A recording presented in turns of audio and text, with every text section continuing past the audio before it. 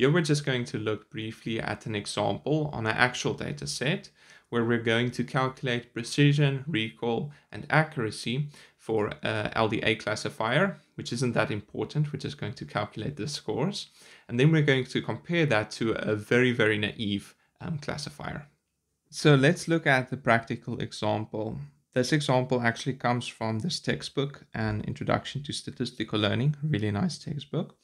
And it's one of the classifiers that they look at. It's specifically a LDA classifier, where they're trying to predict whether someone is going to default or not, I think, on their credit card. So here we've got things that are really negative and things that are really positive. In other words, no, the person doesn't default, or yes, the person defaults. Here we've got the predictions of our model. So here we predicted no, the person won't default, and here we predicted yes, the person did default. And what we want is we want to calculate accuracy, precision, and recall, and if one, for this classifier model. But then we're also going to look at what the scores are when we just always predict that the person doesn't default. So I guess to calculate these things, it will be useful to know, to just basically map this to our confusion matrix. Of course, this is just the confusion matrix, but let's just quickly annotate what these different cells are. So here, that cell, these are things that are negative, and we classify them as negative, so they're true negatives. This cell here, that's things that have been classified as positive, and they actually are positive, so that's true positives. Here, this cell here, these are things that we classified as negative, but they're actually positive, so these are false negatives. And then finally, this cell here, these are things that we classified as positive, but they're actually negative, so these are false positives. Okay, so we start with the accuracy.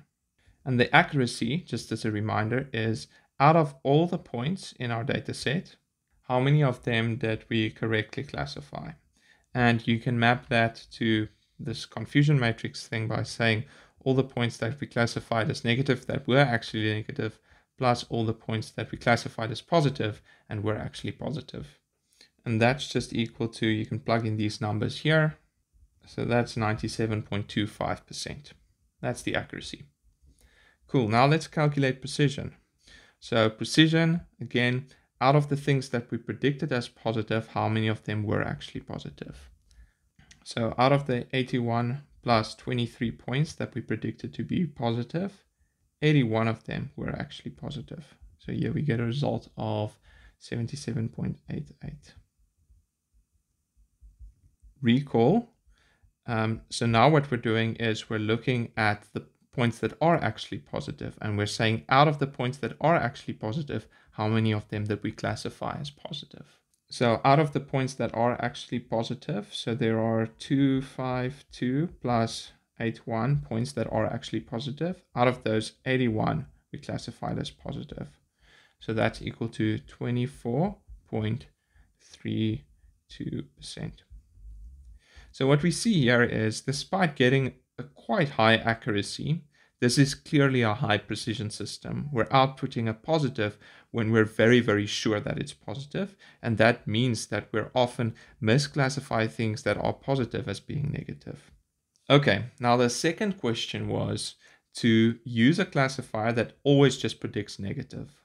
So let's just quickly write out mathematically what this classifier does. So basically what it says is f of x given w, that is always equal to 0, just irrespective of the input. It really doesn't have any parameters. Or in code, you could have written it like this. So in code, you could have said, if we're going to write in Python, that if predict, this is our function, it takes in some input feature vector x, and what it does is it always returns 0, irrespective of x. Okay, this is probably the dumbest thing you can do, right? I mean, there's no learning involved here. It's a stupid model. It just always outputs negative. Now, on this data set, what happens if we do this? Let's calculate the accuracy. So the accuracy, as before, it looks at all the points that we correctly classified as negative plus all the points that we classified as positive divided by all the points in total. So in this case, maybe we should scribble out the confusion matrix for this. So here we're going to construct the confusion matrix to make the rest of our lives a little bit easier. We're on this same data set, right? So we need to basically map these numbers to this classifier that always predicts that something is negative. So our prediction 0, that's where all our points are going to land in these two cells. We aren't going to have any false positives and we aren't going to have any true positives because we're never predicting that with this dumb classifier. So our false positives and our true positives, both of those are just going to be 0 and 0. What about the true negatives and the false negatives? So basically we know that if we look at the true labels,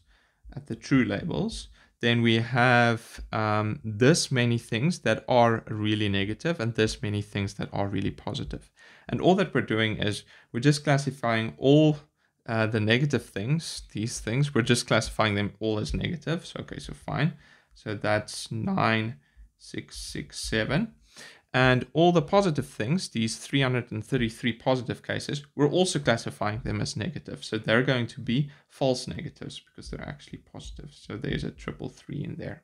Okay, great. So now this is our dumb classifier.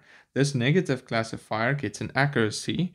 Now let's go through here. So we know we've got 10,000 points. At the top there, our true negatives are 9, 6, 6, 7. Plus our true positives, 0. So we have 9, 6, 6, 7. Awesome. So we have a classifier with an accuracy of 96.67%. Okay, this is scary, right? Because what happened here was we basically didn't have any training, we didn't do anything, and we still get an accuracy that's just, less than 1% of this accuracy. And that highlights the problem with just using accuracy to classify things, because the problem here is we've got massive imbalance. And by just classifying everything as negative, we're seemingly doing really well. And that's why precision and recall are so useful. So precision in this case is again the true positives divided by the true positives plus the false positives. And this is going to be equal. So we've got 0 true positives. Okay, sad face. We've got 0 true positives again. And how many false positives? 0 as well. Okay, I don't know what that number is. Okay, but some mathematician would be able to tell you, but let me just do Python and say not a number. Okay, and then recall is going to be equal to, again, true positives divided by true positives plus false negatives. Okay, let's check this out. So our recall, our number of true positives, 0 divided by, and now we've got true positives 0 plus, and then false negatives, here we've got 333. That's equal to 0%. Okay. So what we see is, despite having pretty high accuracy here, precision and recall actually tells us what we wanted to do. Maybe we could have made our negative classifier a little bit better by just saying, predict that the thing that you're most confident about, that single point out of these 10,000, just for that one point, predict that that is positive. Okay, so then you would have 9667 and you would have 332, and then you would have a 1 here. And that would mean I would get 100% precision, but my recall would still be very, very bad, because you would have 1 divided by 333. And that's the nice thing about precision and recall, that you basically can see exactly what your classifier is doing. I didn't actually finish the question because it also asked to calculate F1, and you can go ahead and do that on your own. In this case, I think it will just be 0 because you're multiplying 9 with 0. But I'm not a mathematician, so I'm not entirely sure. But if you did, for example, use that slightly improved negative classifier, then the F1 score would still be quite low for this case, where you have a 1 here and 332 there.